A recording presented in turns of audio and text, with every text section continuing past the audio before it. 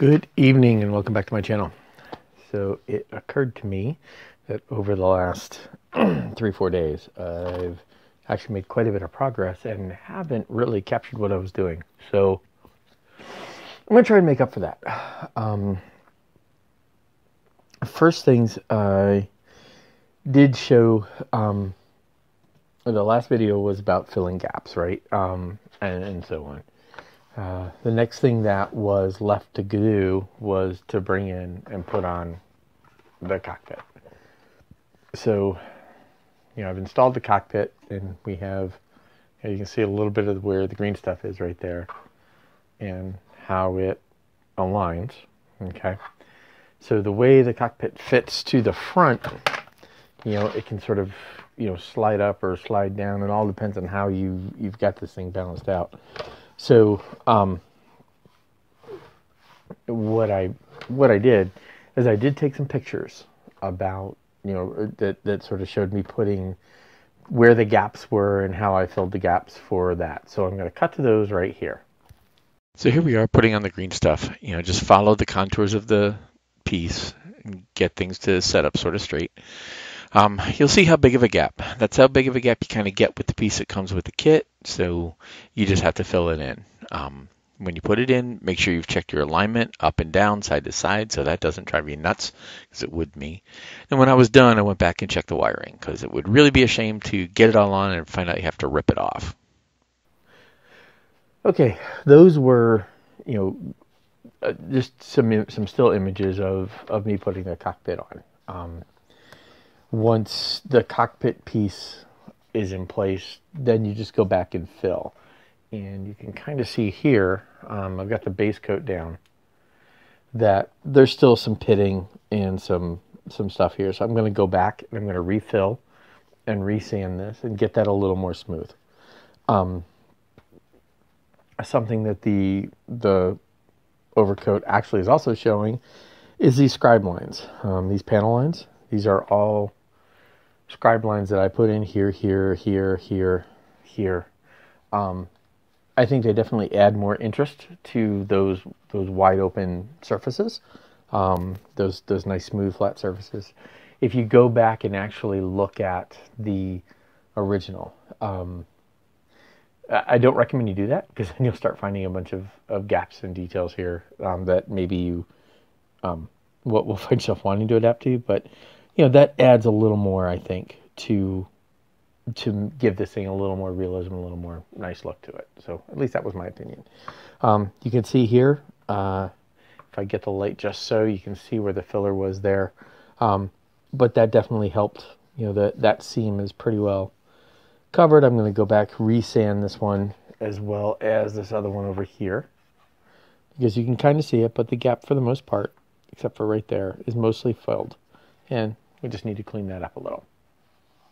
So that's, if we look up here, pop these open, for the most part, that's got a little bit of stuff there, but that's, in all honesty, that's going to hide in your detail shading. Okay, so what else about this? The lighting was done. I did run the lights. I ended up having to run a second switch for the front half of the model because I screwed up. I wasn't paying attention on how I ran the wiring, and I thought I understood how I was running it, but I didn't. And so I ended up having to put another switch in. So that switch went right there, and then that does the front end. With the masking down, you can't see up in the cockpit, but that also lights up the cockpit. And then the switch to the back, which is right under the tail, lights up those. Now, that's through the mask material, so that's all that. What I did underneath, to make it prettier, you can see that I built a false roof, and left access to where the batteries are. All the wires come out of the front and in the cockpit.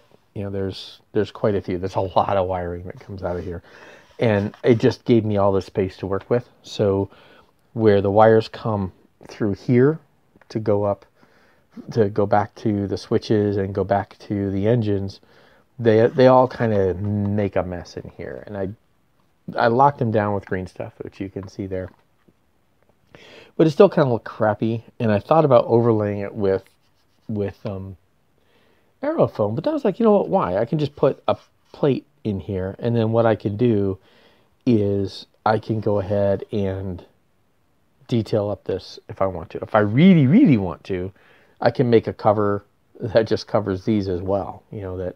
So take cardstock, right? We'll just use this. Toughest goes to Gatsby. Guy's pretty cool, huh? And just put a quick magnet on there so that that'll just click. So cut this, or cut cardstock so that it fits right there, and then just drops in, and then paint. And I'll probably do exactly that. Just put a magnet here, put a magnet on the cardstock, done. And then I can paint up in here, and I can put little detail stuff up in here. All of this is not going to be seen unless you pick up the model and look underneath it. And we've talked about that before. So that's the wiring. Again, this is the switch to the front. And you can see those go on. And then this is the switch to the back. Okay, so I finished. I'll cover this a little bit more, and then once I get the base coat down here to see where else I need to be sanding, then I can finish the base coating and then start all the work. So what did I do? Excuse me. So I also mentioned that I had done it so you could do this gear up or gear down. So how did I do that? We've already gone over, the magnets for those pieces, right? So we've got that, and then we've got the gear up piece. But the really cool thing was this. So you go in, you put these together right, and then they will slot in by friction. I didn't even need to magnetize them at all. Friction worked. So I have a little more sanding and filling to do, and then I can resand those. But again, this is the bottom. So when this is on display and sitting, it's just sort of sitting, and you're not going to see that, but I will do that anyway. But here's the part that actually is mostly relevant to what we were looking at. We wanted to do flight. So I mentioned, I pointed out in the last video that I was going to cut and make a mount for it. So that's exactly what I did. I cut it, mounted it, and then it's mounted with, this is all green stuff, a lot of it. What it looks like in here is irrelevant. What matters is this is solid. This is held at the angle that I need, so that when this is down, the dropship takes a decent angle.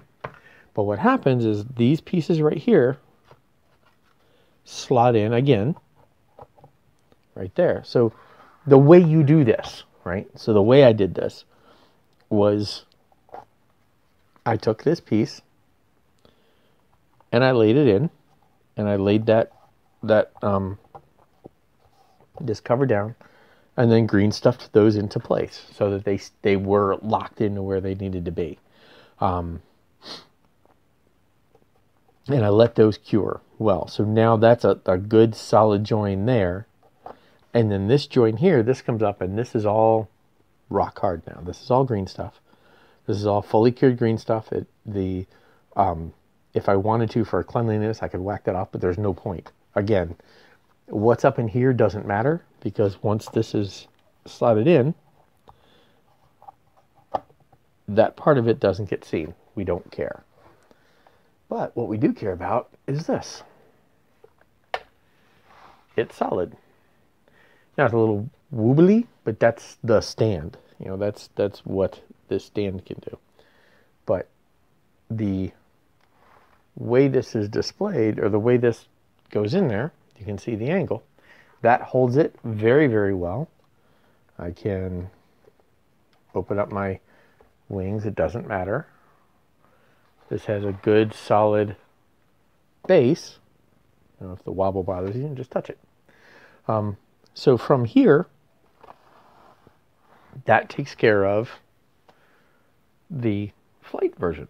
So now I can display this model in either gear up or gear down, or either in flight or, landed. And I did not need magnets.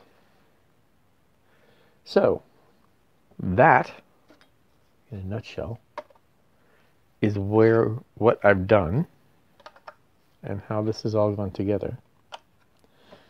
And now I am, for the most part, at the stage where I do a little more painting and sanding. And by the way, that's how those work. I didn't get a chance to show you guys that. So that goes in like that, or just pull it straight down. Get that in to that part. No, it's in that way. So either way, that can be displayed either open or closed as well. And that's, I went over the procedure on how I did that. So all of that, okay, this is me babbling now for 10 minutes, but all of that are the basic modifications I did to this kit. Now it's a matter of doing the finishing work. I've got some pitting here, a little pitting there, a little bit there. You can see, remember that join we talked about, that really ugly join that was right here. That just needs to be filled a little bit more right there, and then that's smooth. I'm going to surface fill this a little more and then resand it, because there's a little pitting here, a little pitting there. And that's all I'm worried about. And then now that that's done, we start the long involved painting process. I don't know how much of the painting process I will be videoing, because it's done in little bursts with me, but I'm going to try. I did find a link to pictures of the original filming model, or what's left of the original filming model after reconstruction about, I guess, 6-7 years ago. I will put that link down below if you want to follow that. It's on the RPF. It's good detail to look at. First thing I noticed is this is the wrong color. The color of the model is a much more dark gray, sort of with greenish highlights. That's not going to stop me at all. I'm going to run with this, right? I'm going to run with this US drab, and we are going to weather the heck out of it. I'm going to use that link and those images as inspiration. I am not, and I repeat, not trying to completely duplicate what that model is. Not with this one. Those who are hyper focused on the accuracy of that kit, or of that model as compared to this kit, your heads would be exploding right about now, because you can see all the details and all the differences, and that's not what this is about. This entire video series is about taking the model that we get from Prodos Games and getting a good result from it.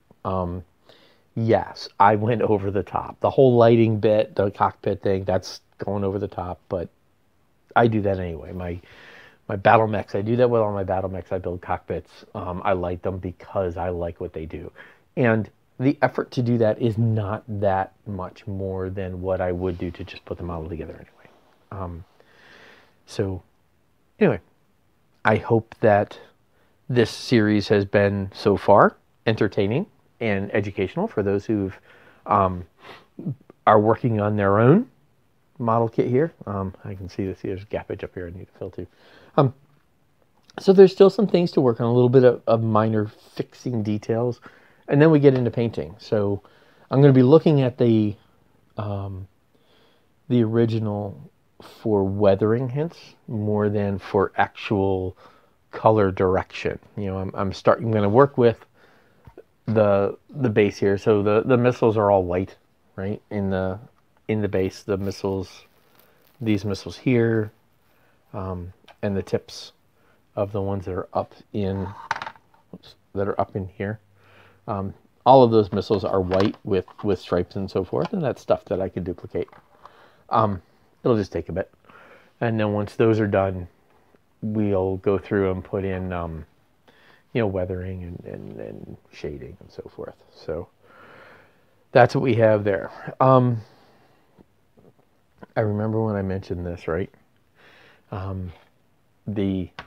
If you look at the filming miniature, you can see that the underhousings had multiple different, they were mounted differently from this, etc.